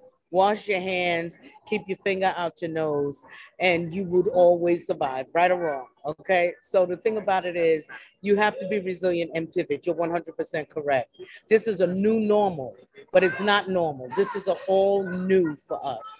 And the thing about it is, we got to stop listening to sound bites and really do the research and find out what this really means, because it doesn't stop right here. The other generations are really going to suffer if we don't get this right, because remember at one time it was no child left behind. How many children really got the education that they needed when this pandemic was going on? So, you know, that's where my thoughts are. And that's why I hope that we can really tap into what are we going to do with those children when the time comes and they're not up to level to where they should be for their age group and the classrooms that they have to go into. That's what I'm really worried about, because children, they're not like us, okay? They won't know what they need to know at the age group that they should be in. So, you know, with that, everybody have a blessed week and be safe, and, you know, wear your mask. You know, Don't stay in crowds and so forth. Be smart about it. Don't get crazy with it. Okay, everybody have a good evening. Thanks, Yvette. Thank you. Kirsten, yep. Thanks so much. Wow, I have so many nuggets of information that are just flying through my head. First, just, following what Rodney said, and really people have talked about resilience. We found our strength where we didn't know there was strength. The bummer about that, I think, is that we aren't always strong because we're choosing to be. We're strong because we have to be in a moment. So I'm going to talk a little bit, I want to share just some sort of scientific point of view here, because we're talking about what the return is going to look like and how it might feel. And so when I went back to work, we go to work like twice a week, and then we were told we all had to come back, and that didn't happen. So now I'm at work twice a week with a handful of folks that are there with me. And I was sitting there and I thought to myself, I'm in like a cubicle farm. And I thought to myself, I thought I worked at the council, but clearly I work at the stock exchange because it's so loud in here. I can't focus on anything because I heard every single conversation that was going on. It was wild. And I thought about it, and I used to work in brain injury several years ago. And I thought, my brain isn't used to this. Like, we're talking about the emotional impact, but then I was like, what's happening inside? My brain isn't used to it. My brain used to work hard every day to ignore all those other conversations. And my brain has to learn how to do that all again. So my brain has learned that 6 feet is a comfortable distance. So now going back out into the world, my comfortable distance is going to be infringed upon as I walk through the grocery store or wait in line at the grocery store or, get on the bus or am in the elevator. So I, again, just think about the patience that I have to have with myself as my brain is learning this again. But our brains are flexible and we're capable of new learning, but it's a struggle, in that happening. And so, when Mike was talking, I think, and you were, talking about some of your team members and what they can do. And I thought to myself, what did I do? And I don't mean to make this so self-focused, but telling our own story, I guess, is a good way to share what works. And so I was like, what are my resources? What are my flexibilities? And so I got, I put on some noise canceling headphones and I just started listening to podcasts all day. And you can do that on your phone. You can look Pandora up on the computer if you're an office worker. So I was like, what are other folks, like the people that work around me and the people that work with you, what are their resources and where are their flexibilities that they can add in some of those accommodations to help support them while we get back to the new normal. It's almost like we all need a set of crutches in a way to help us sort of have like a prosthetic, I guess, to help us get back. And then I was struck, Mike, by what you said about a team member of yours who was experiencing, feeling like returning to work after 9/11 and, being scared of being unsafe creates trauma. And when trauma happens, you look at fight, you look at flight, you look at freezing, you look at fibbing, you look at all of those things happening and acknowledging when you're doing those things, when you might be seeing young people doing those things. Yvette, I think is not here, but I think about young people on their phones and I'm thinking, man, is that flight? Are they trying to go somewhere else or are they freezing? What is that there? And so I just say all of that to say that I think returning to the normal again, returning back into the world again is going to take patience with ourselves, patience with other people, and just acknowledging the importance of those authentic relationships with folks in our communities, because I don't see enough of that from where I sit. in a position with the state, I often see people in positions of influence being more insulated than folks that are working directly with families. And I think that's a real shame. And so I think for things to start to change too, I applaud Tracy, who's saying, you know, I'm a leader here, but it's my job to make sure that the people that are working with me are okay. And, you know, that's how good change occurs. Zay, you want to jump back in here? I wanted to. I did raise my hand. I wanted to pick up on this because this has a lot to do with the type of leadership that we have. And I love dropping resources. One of them, I'm a big fan. I'm a huge fan of Brene Brown, who talks about dare to lead. And she talks about being vulnerable. You know, vulnerable leadership is true leadership. And choosing not to put on the armor, right? That's really the cowardly thing to do. And so one of the things that I've done in a lot of my conversation is that I've become a lot more transparent. I've become a lot more vulnerable, and my relationships have become a whole lot richer as a result. So there are times where we keep talking about being resilient and being strong, but there are times where I had to say, I can't be strong. And right now I can't do resilient. It's just too much for me. And being honest in that way, that's something I wouldn't have never have done prior to this, because in my family, the way in which I was raised, that would have been considered weak, right? And what I found is that when I've become vulnerable, I've given people the space to help me. And I've in kind been able to help them. So I think one of the things that we have to be careful, because we've all experienced a collective trauma, right? And here we are coming up on some more variants, the 20th anniversary of 9/11, the end of the Afghanistan war, what's happening in our environment. And it is one thing after the other. So there comes a time where we have to say, this is affecting us, and we have to be honest about it. Domestic violence has increased, right? More people are experiencing depression and suicide. Let's not forget how much alcohol has been consumed and purchased over the last year. People are trying to find ways to cope. And even in communities of faith who have done virtual worship well, their attendance is up. We're looking for ways to deal, because it's too much. But we have to be brave enough to say it's too much. So for those of you who would be interested, you can take a look at the Brene, if you go to BreneBrown.com.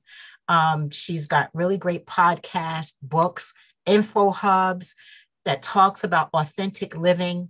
And I think that those are valuable resources right now. Like I said, we need the emotional language and intelligence to help get us through this time. Can I share something that you just said, Tess? And I applaud you for sharing that. And something that Tracy said earlier as well is about being in a leadership position and having to take care of your staff, and also finding the space to take care of you as well. And as we were preparing to go back into this week, my natural instinct is my authenticity, is to be a bottom liner. And so I sat with my team and I said, I don't really want to talk to y'all when I get in at 9:30, because this is my first time getting back into public transportation. This is like I've taken it here and there, but I've not been in it. And not to say I don't want to talk to you guys, but I just need to transition from commuting to coming into the office and having that space. And I want you to have that too. I want you to be clear about what you're feeling, what you're experiencing, where you are in this time. And we did this exercise, and we're going to keep it until the end of next week. We're not having meetings before 10 o'clock. And we did an inventory of the meetings. So I have a very small team. We're small but mighty, but I'm in a lot of different meetings. And so we did an inventory of our calendars. And where there are 2 or 3 of us in a meeting, we figured out, do all 3 of us need to be there? Or can we swap in and out of these meetings? And so this way we create the spaces in our calendars that other people don't necessarily respect. And not to say that they're just ignoring our spaces, but this is kind of like the space that we've created in this virtual context where there's a meeting after the meeting after the meeting after the meeting. And for me, I was taking the laptop going off camera into the kitchen I just need a drink of water in between all these meetings. I'm the parent that was home. I worked from home, but I worked from home with a child with special needs. And so someone said earlier, stepping up the game and going and I was the teacher, the tutor, the lunch lady. I was all of those folk and still needed to be present, for my work and for my team. So we adopted some practices this week just to be mindful. And even as a leader, I had to be honest with my team and say, I'm experiencing a lot in myself of coming back into the office. So this is one of the ways that I can be present for you, is that I have to be present for me first. I have to clear out my head. I have to clear the space, and then I can be present for what we need to do. And today was just it's been a partly sunny, partly cloudy day, right? And just coming back, taking a moment, and figuring out even who's comfortable having someone visit them at their desk, and being honest about, I don't really want, I have a staff person that said, can I move my desk to the end of the row? Because we have a cubicle farm as well, because I'm really not comfortable with people passing by me and I'm not ready for visitors yet. That's her truth. And so I have to support that as her supervisor, as her manager, and we have to figure it out. If I could jump in real quick, Arlise, thank you for that. That was super, super powerful. I always had this thing, right? Be careful when you're living in a space of consistent resiliency, because then you don't have like space to just rest, right? Like there's a time where you just need a little break for yourself. And we were having some a part in the Zoom chat, whatever. And I was saying this is the first time that some people are going to be around 25 people or more in one space. And then Jose responded back, this is the first time that some people are going to be away from their kids, like in a year's time, right? And so I actually want to pass it over to Jose. If you could just elaborate on that and just what's happening on that end, especially as you deal with the youth in that level of community. Yeah, speaking to some college students, actually, the semester started at BCC a few weeks back, but they have like a fall 2 term coming up that just started today. And the changes, the policies that happened at BCC, at first, students were able to just go on campus with a negative test. And then, in literally the same day, they dropped another email. Okay, no more. You can't do that anymore. Students have to be vaccinated. The amount of students that were like, I am not getting vaccinated because I cannot go into campus. I have my kids. It's what do we do as their advisors and as their, guidance? And do we tell them don't go to college, just stay home? Like it's hard for us to make the right decision for them, because you don't want them to risk, their health or anything, but we do have to listen to them and try our best to still be able to serve them and give them the right, let me not say advice, but the right resources, So usually what I do is I'm their voice. That's usually my job at Future Now. A lot of our students don't know how to speak for themselves. So I'm their voice. So I'll write emails to their professors explaining their situation. Some of the students are just like, hey, I don't want to go back into campus. I can't leave my daughter. A lot of our students have, kids with special needs. I also have a son of my own who's autistic. So it's even something new for me, like going back to work and leaving my son home. It bothers me at times because I've spent so much time with him and seeing his progress from, first getting his diagnosis and then everything we did, now it's like, I can't be there anymore, so it's hard because, I get emotional just talking about it because it's like, I don't know what's going to happen with my baby boy, so it's stuff I speak to my director with all the time, who I love her to death. She's amazing, Elizabeth Pyamp. So she's always, Jose, if you got to work 2 days out of the week, and, you know, you can spend 2 days at home with your son, you know, it means a lot. But I have that choice, and I have a supervisor who's given me that option. Our students don't have that choice. You know, like I have students who they have to go to work, and, you know, they have to pay the bills, but now they have to leave their kids. You know, there's some people who really don't have an option, and someone said it, they be strong, not because it's because they're forced to be strong. You know, they're forced to make these decisions. And I think that's one thing that it's happening now, but I'm interested in how it's going to affect these kids in the long run, in the future, how this small 18 months is going to affect them when they're 5, 6 years old, 7 years old. You know, I have a older daughter. She's about 5 or 6. She's really antisocial now. But before the pandemic, my daughter was so friendly. She always wanted to meet new people. Now, anyone new, she doesn't even say a word to them. And I know it's because of, you know, the isolation, you know. And I just wish, you know, thinking about the pandemic, it's funny how, you know, I worked at Future. I've been working with Future now for about 6 years now. And I'm used to the office. The office was never an issue for me. Never an issue. But after this 18 months, I'm like, do I really want to go back to a computer again? Like, I'm so used to a certain system now. It's you questioning what you were used to before. You know, I was used to taking the bus. Do I really want to get on the bus? I have to do that again. So now it's questioning everything that you were used to.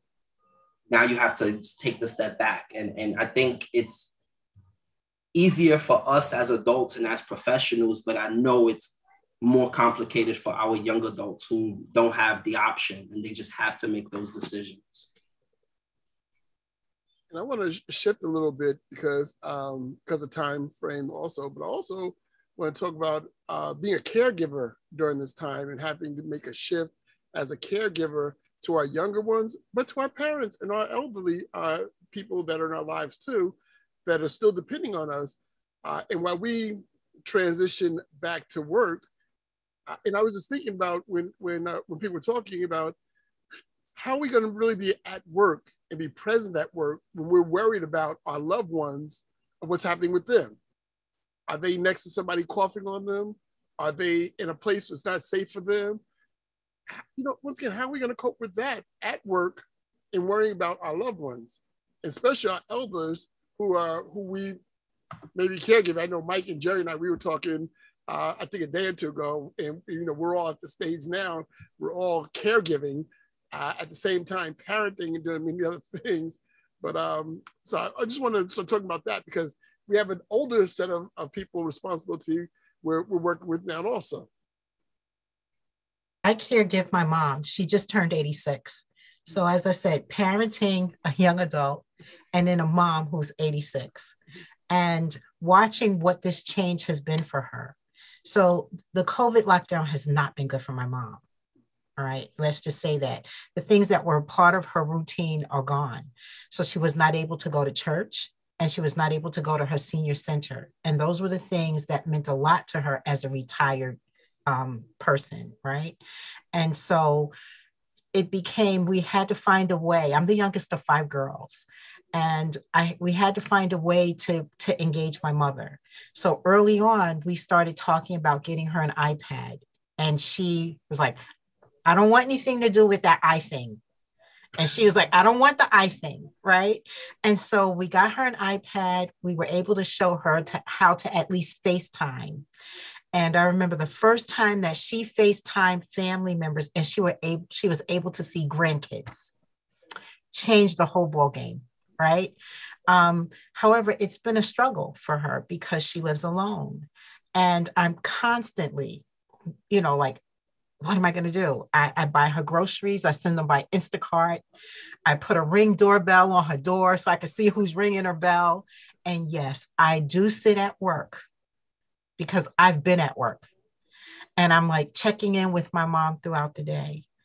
It is not easy. I worry more about my mother than my young adult in the world because of her being the age that she is. So it's being a part of the sandwich generation. I don't like being squeezed. So I had to tell my daughter, I said, the less I have to be concerned about you, the more I can think about your grandmother. So she's like, don't worry, Mom, take care of grandma. So parenting, I call it parenting my mom. And my mom is the hard head kid. She don't want to listen all the time, right? And so that's my challenge. And the stress that comes with that, let's just say, I'm going to resort to a church phrase. Those that know the words of prayer, pray for me. And Kirsten, I see you over there shaking your head. Go ahead, take it. Go ahead. I'm just saying it's not a reasonable ask. It's not a reasonable ask to have to come back to work and have things be fine. To be thinking about your mom, to be thinking about your kids, Jose, your little one, who you spent, it's not a reasonable ask. And I think, the messaging that I see on television, like New York is back. I'm like, well, not quite. We're not quite back yet. It's nice that you say that, but so it's like, stop with the messaging around it's being a new normal, stop with the messaging around we're all back, because we're not. I need to be coaxed out of my silo again. And so I just think the more we can, do, I think it was you, Arlise, you were saying, don't talk to me in the morning. The more that we can empower the folks that are around us and the folks that we supervise, and even remind our leaders, I need a moment here. This is not a reasonable ask of you. I've been through a once in a century issue. We've all been through this. This happened once in a century issue. And now suddenly we're back. So that's just, I feel really passionate about that. I'm glad that we're in a place where we're able to start to see the silver lining. That's wonderful. But I don't want to forget the sadness that we all carry and the fear that's still there.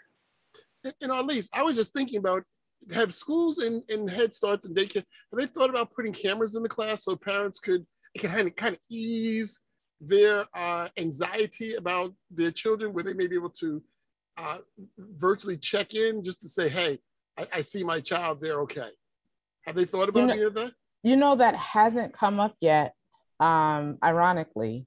And also cameras in the classroom, or at least in the early childhood classrooms, have always been something to consider. And I think that there's some legalities around that or safety concerns about that, but that has not come up yet. I think what parents are more concerned with in this present moment right now is seeing the PPE in the rooms, is seeing, knowing what the cleaning schedule is going to be and all that those things. But the pieces around cameras have not yet come up. And I think mostly because, at least in early childhood, there are some concerns about safety and access and things like that, and seeing the children and not being able to safeguard that in a particular way. Tessa, you want to jump in? I saw you put something in the chat. There's also privacy issues involved. That's completely it, yes. Right, that's one of the reasons why you don't have cameras in the classroom the way you can just look in. We also still have to even manage with social media and taking pictures, right? So just because I allowed you to take a picture of with my child, with your child, doesn't mean that I give you that expressed permission to post my child on your social media. And so the cameras and all of that has just been it's not come up. I'm a little bit grateful to, if I'm being transparent, that it's not come up, because I think it will just move us into some other spaces that we'll have to do a lot of work around. I think Arlise brought up a good point about informing parents about how we're doing business now. Your video was wonderful, and a lot of our providers in after school did the same thing. And they posted it on their website. This is what we're doing now. This is how we do it, and this is how we keep your children safe, because they are concerned, and it's about not having the information. So the more we can expose them on the safety measures that are in place, and you know, and how it and really showing them. And so the virtual world has been a godsend, you know, with that, because we can expose them in ways that we haven't done before. And so a lot of our providers have posted videos, and parents can see that on their website, you know, whenever they need to.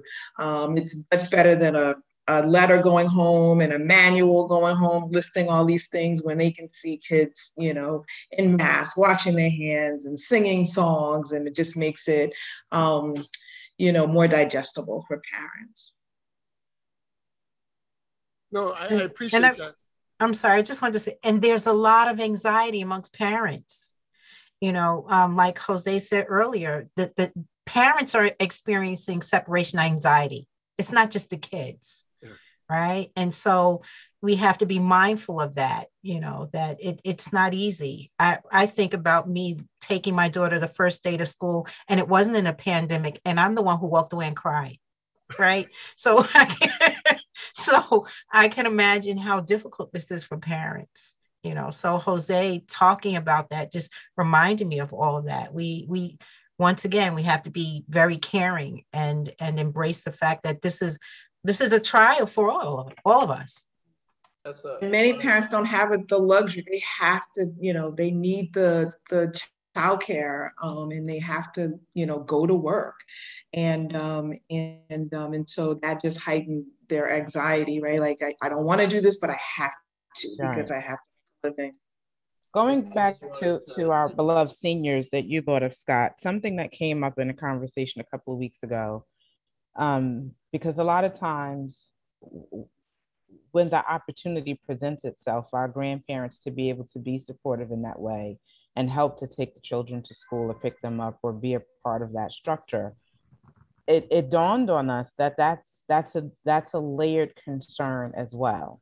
Because while I have that support net, how comfortable am I now with my mom or my dad being out, taking my kid, going into being exposed?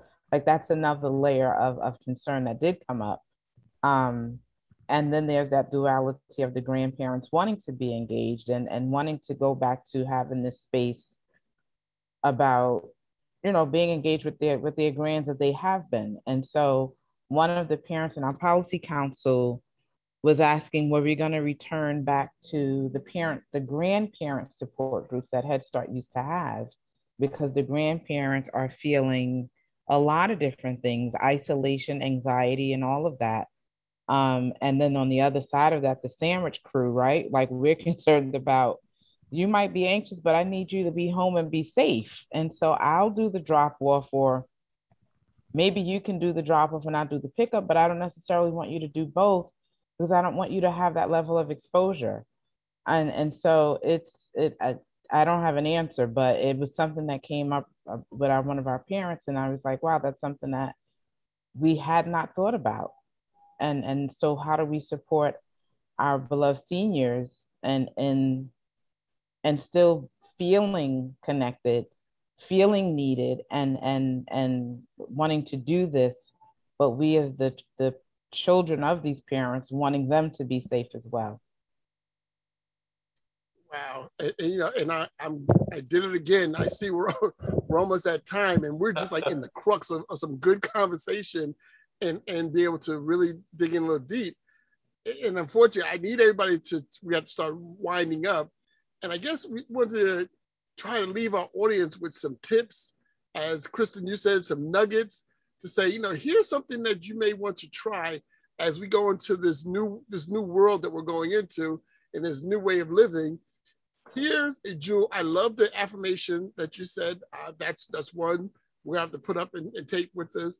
But for the rest of the panelists, if there's anything that we can suggest how to help people prepare for Monday morning at 6 o'clock in the morning, maybe 5 o'clock in the morning, as they're getting up preparing, to make their sandwiches, their lunch, whatever, because now you can't even go out to lunch out there. You have to prepare yourself to take everything that you go, because you have to sit at your desk and eat. You have to sit at your desk and communicate. And I was just thinking, how are we gonna be doing all these Zoom meetings at our desk with all the noise that's gonna happen around our desk with, you know, this person's in a conference on this side, this is another conference, I'm in a conference, and you know, it's just gonna be, everybody's gonna be on computers and conferences in these bullpens that we have. But if we can give our audience some tips and jewels that say, hey, here's something, at least from my seat right now, I want to help give you this jewel to help you prepare for Monday, September 13th. So we'll start with Kristen, because you've been dropping some great jewels. So I'm gonna let you throw out the first diamond. Okay. I mean, I go back to my affirmations, and one that I use for myself when I'm feeling scared, uncertain, I say, and this is rather bold, I am the sun. And that just tells me, you can do this, you are bright, you are strong, you are warmth, you are all of those things. So that's what I'll leave you with. Thank you. Rod, give us the last jewel. Give us a jewel from you. Well, look, I don't really have a lot of jewels for you because I don't have a job, right? You know, so I really don't know what to tell you, right? You know, other than to go into your own private, your business. But I will say this. Tessa, you might be able to appreciate this, right? Routine,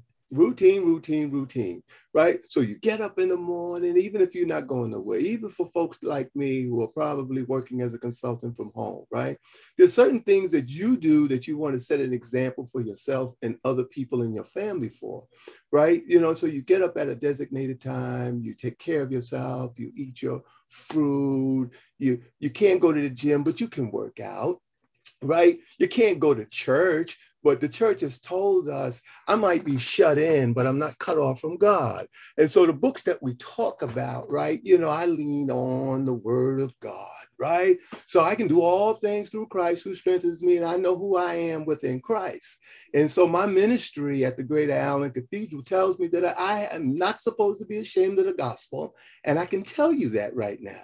And I can tell you that now where I may not have been able to tell you that years ago, where someone said, oh, you can't say that, church and state, this, that, and the other thing. I'm not tripping. I know exactly who I am and how I make it through a very, very rugged society that we live in. I cannot afford it, right? There's too much at stake for me, right? You know, I mean, there's a lot of things that get done. So that's it in a nutshell for me. I get up, I grab that word. Somebody else might grab something, you know, from a motivational speaker, but, you know, I grab something every day that supports what I believe in and something that allows me to be able to say, I believe something good going to happen to me today. Thanks, Rod. It's funny because Mike and I have been talking about, we want to have a barbershop on religion. We just can't figure out how to get it done. So, oh, man, come on, man.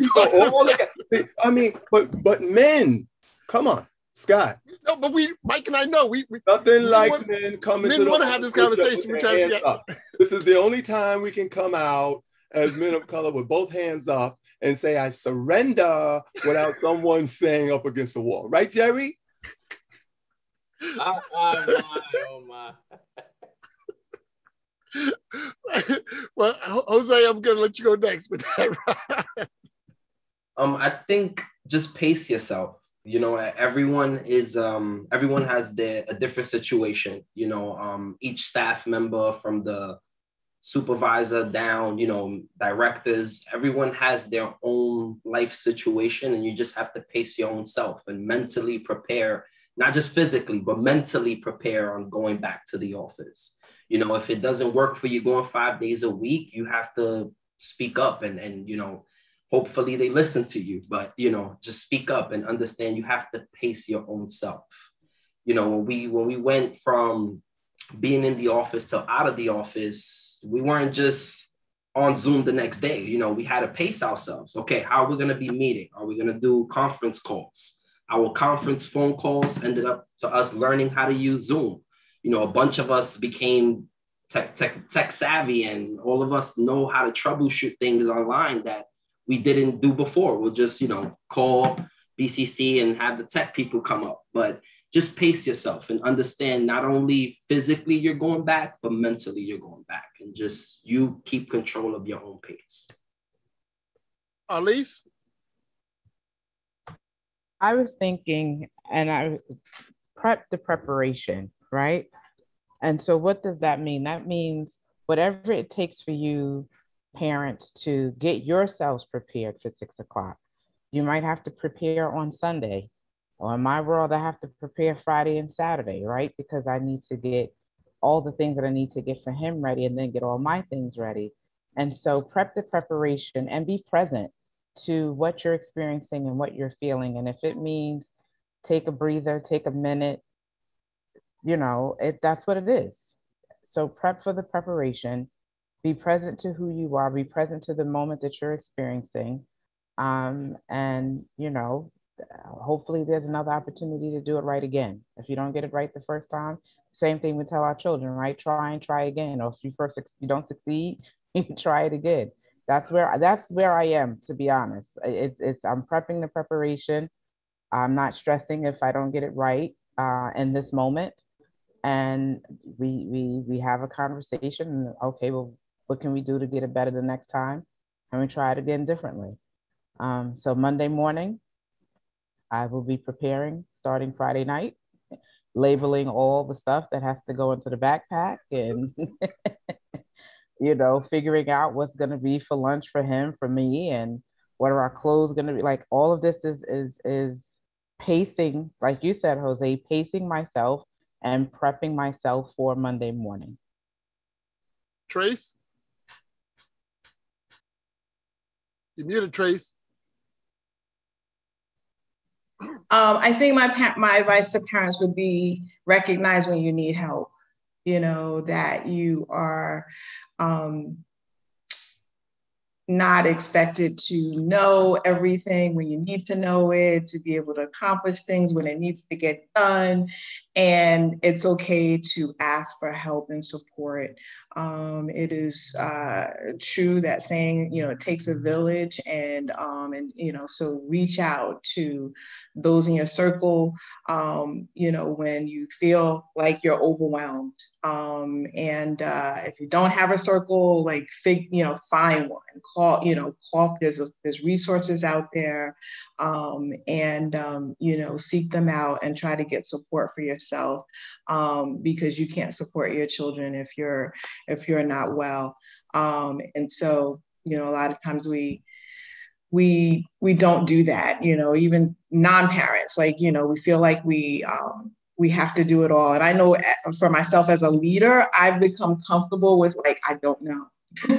I don't know right now.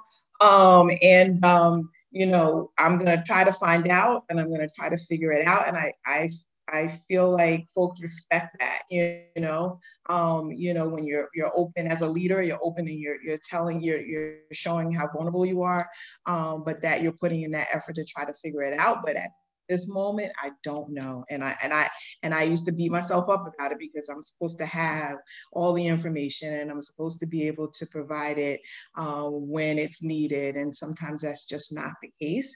And I don't feel bad about it.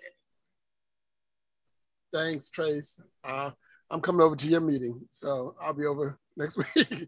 So, and Tessa, I know you're in a new job. I know you got a lot to go, but I'm giving you the final word of the panel. Go right ahead. Well, there's been so many great gems that we wrapped up with, so mine is going to be fun. As I shared earlier, I'm a jazz lover. So mine is music and movement. And there's a lot of scientific proof that music changes mood, right? But so does movement. It allows the body to get rid of some of the angst and some of the anxiety and worry.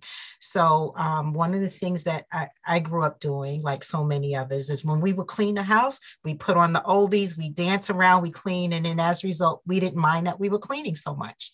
So I'm going to suggest that on, you know, getting ready Monday morning, put on some good mood music, and get your kids ready So let them experience an oldie, something that you enjoyed. Play it for them, sing it with them, make it your song. And as a result, it'll change the mood and set the tone for the day. I really do believe, like Rodney said, he said, I'd appreciate, the fact that we're talking about having a schedule, some kind of regiment, and if you incorporate this into your day, you'd be surprised how much that music can influence your little ones. So I did a lot with my daughter. So it's really funny because there's moments she's tossing me old songs from the 70s, even though she's in her early 20s, because those are the songs we sang to, right? So there were moments I'd pick up the hairbrush and I'm Diana Ross and she got to be the Supremes. But that made it so that by the time she was dancing and moving on her way out the door, she was in a great mood. And so was I. It's funny when you said that, I thought about that Roberta Flack album my mom used to put on Saturday morning. And that means everybody up and clean the house. You got to go clean the house. And the house better be clean before the album ends. So, so I want to thank all our panelists. This has been an outstanding conversation. I hope our viewers got some tips and jewels, and I hope it helps prepare everybody to get ready to go back to work. So Jerry, how you feeling, man? Man, I feel great. As always, my plate is full. I want to thank all the panelists. And I champion everybody out there listening, all the panelists who are caregivers to their children, caregivers to their elders, those special needs. I champion everybody, because if you made it here, because a lot of people who didn't, I just champion you, right? To get to this next step. Also, if I had to leave anything that I got, one, being mindful of when you're living in a space of consistent resiliency. One thing that COVID taught us is to pause, right? And in that space, acknowledge your truth. I love what Rodney said, pace yourself so you can protect yourself. And I would add a little sprinkle to give yourself a little bit of grace, because we're all trying to figure it out. And then finally, continue to find innovative ways to continue to, I want to say, discover your new self. Like, this is all new, and there's a lot of new things that we've discovered in each other. Continue to find innovative ways. I love what Kirsten said. Maybe it's headphones, maybe it's jazz, whatever that is. Don't be afraid to discover it so you can hold on to it as that new tool going into the fall. Thank you. Thanks. I'm gonna pass over to Shepherd Mike. Mike Shepherd. There's looking at the time, there's so many things I'd like to say, and I have to restrain myself. And I've tried to listen carefully, but I've edited in my head about 4 different things that I could say. So for several months now, I try to pick something that somebody has already said. I said that's kind of from the top rope. They really delivered it. There are many things that were said, but 2 that stand out for me. Kirsten was saying earlier, we're learning to fly during a storm. And it's enough just being a passenger when there's a storm, because there's turbulence and you're heading in a direction and you're sort of nervous and I want to make it, but like on top of that, learning how to fly during a storm, you really have a lot to manage and to take on. I think the nugget from that, and there's many gems that Tracy dropped along the way. We talked a lot about being a manager too, and supporting your staff. Our lease talked a lot about that. And I was listening, and then I got in my head a little bit because I was thinking about everyone who's listening. And not everyone who's listening may be a manager, but the truth is we're all managers of our own lives. So whether you have a lot of paid employees, or you don't have a lot of paid employees, you got kids, you've got neighbors, you've got I could have talked for 10 minutes about the adult caregiving stuff that I'm going through right now. We didn't have time. You know what I mean? We're all managing our lives. And so I thought about a couple of months ago when we were doing financial literacy. And during that discussion, someone said, we're used to this phrase, keeping it 100, but let's talk about keeping it 700. So you need to shift your conversations around those high credit scores, and that will orient your thinking, that will reorient the conversations you're having with people. And, not that this is going to stick or whatever, but I started thinking about having a 360 view while we're trying to fly this plane. You got to look behind you, what life was like in March of 2020, You've got to look ahead. Next week is ahead, but then there's next month and there's next year but you also have to look to your left and your right, like everyone that's traveling with you, everyone that's trying to go in the same direction that you're going. Jerry pointed to grace, and that has been popping up a lot. I actually just came, Boston hosted a national poverty alleviation conference. And so we're talking about all these strategies and how people have had to adapt services or whatever. But a lot of the conversations are about how hybrid is here to stay in one way or another, and the need for grace and some forbearance and patience with one another. And I think I've heard every person at some point this evening talk about how important it is. Check in with yourself, be transparent with yourself and with others, try to model for your loved ones in the midst of all the turbulence and all the things that are happening. At least we know this so far. So let's do this. Try to make intelligent decisions based on the information you have so far. Try to keep people safe and try to keep people who are dear to you and you love, moving forward, And the last thing I'll say, and I'm glad Rodney was with us, because he was saying he could say things that, some of us when we work inside of some of these institutions can't say. But the whole thing about sometimes you gotta put your hands up, and it's not because the police are asking you to. Whoever your higher power is, this has been a great time to check in again with your higher power. And it's never too late, whatever that means for you to do that. And I think that that's part of this 360. I didn't know when we do this that we were going to have to do like a whole other hour and a whole other session or whatever. Oh, this is the last thing I said, and then I really stopped, right? I was excited to do this, but I was nervous to do this for a while because from about June last year until whatever, there was a time long ago when I thought, oh, well, whenever we do the session about going back to work, that will be the end of the barbershop talks. I used to think that. I don't think that anymore. I mean, everybody knows that, and someone's in the chat saying, don't forget to let people know September 28th.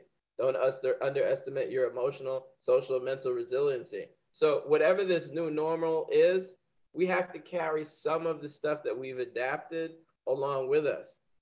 We're all convinced someone is listening and benefiting when we're having these conversations. So if the barbershop talks are going to continue, then a lot of the other stuff we've been doing for the past year and a half, we need to find a way to have it continue even while we go and do whatever else is part of the, new normal or, I have a whole thing about the word normal. We don't have enough time to get into right now. We just focus on the new.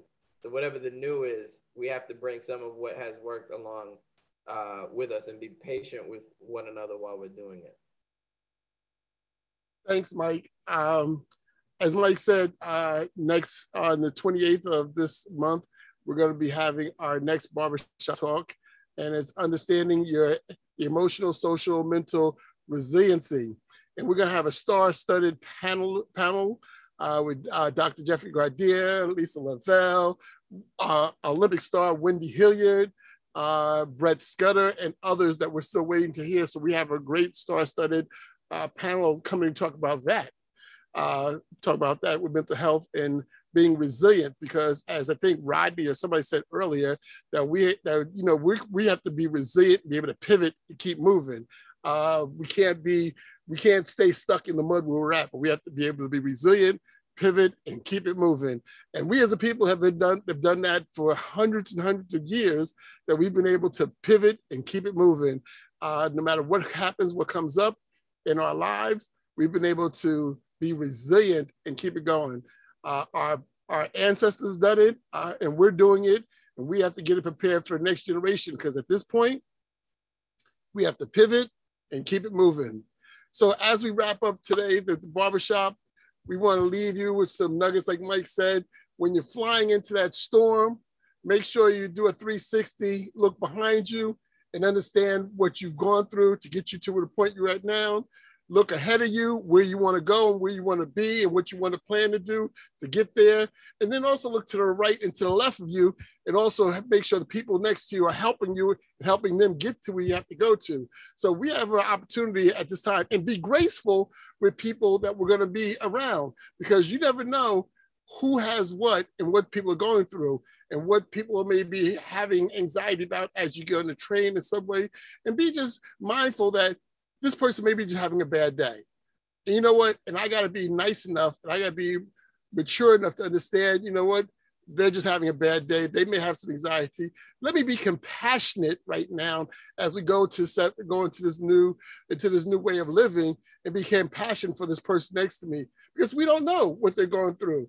If you're able to get through it, to have some sense of self-worth, self-mind, self-affirmation that you can do to help you survive the day, maybe help give the next person, that person who's next to you that you see on the subway, that you see on the train, or that coworker next to you, maybe you can help give them some comfort from what you have known or what you have learned to help them. That's what the real world is. That's what we really should be doing here as a people. You know, they always talk about what, you know, on your headstone, it talks about your beginning and your end, but the most important thing is that dash in the middle, what you've done and what you have done for others, not only for yourself. Sometimes we get so stuck in about me, but what are you doing for others? That's very important. Those of you know that that's what's going to get the jewels in your crown on the other side. So if you don't do that, you won't have no jewels on your crown on the other side. So please, everybody, be safe, mask up, test negative, and be positive. Once again, thank you for here at the Barbershop. We love you. We'll see you at the end of this month. And we appreciate all of our panelists who have come today. We want to give you a round of applause, and we thank you. And we want you to be safe also. All right, good night, panelists. Just hold on for a second as we